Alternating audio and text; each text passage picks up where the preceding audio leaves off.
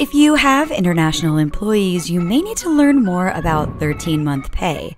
Is it a bonus? Not quite. A 13-month salary, also known as 13-month pay, is an extra paycheck that is typically equal to 1 month's salary. It's paid in addition to your employee's annual salary. This tradition started in the Philippines in the 1970s and has since spread to other countries. The 13-month salary goes by different names like holiday or Christmas pay, depending on the country, but the principle is the same. Before we get into 13-month pay requirements, it's important to first understand that when it comes to compensating employees, there are 3 types of pay. Mandatory pay, which the employer is obligated to provide according to local governments. Customary pay, which includes many types of bonuses employees in the local economy expect. And discretionary pay, that's up to the employer and often viewed as an extra or unanticipated perk by employees. In Europe, there are 3 countries that mandate 13-month pay, and there are 8 more countries where it's customary. 5 additional European countries may mandate this practice by industry as part of a collective agreement. In Latin America, 16 countries mandate 13-month pay.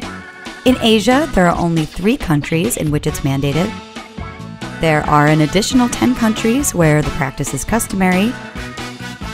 It's a little less common in Africa, with only 3 countries mandating or encouraging 13-month pay. Mexico mandates a 13-month bonus to be paid by December 20th. Private employers in the US and Canada may provide a year-end or Christmas bonus at their discretion. However, there is no requirement for this compensation.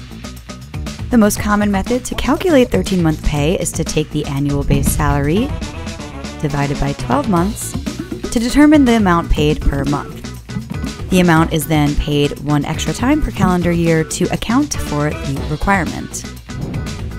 Generally, there are some entities that are exempt from 13-month pay, and these include managers or employees responsible for certain activities like hiring or firing staff, employees who already receive similar compensation via an alternate bonus, employees who work on commission or on a per-project basis, private servants, and civil servants.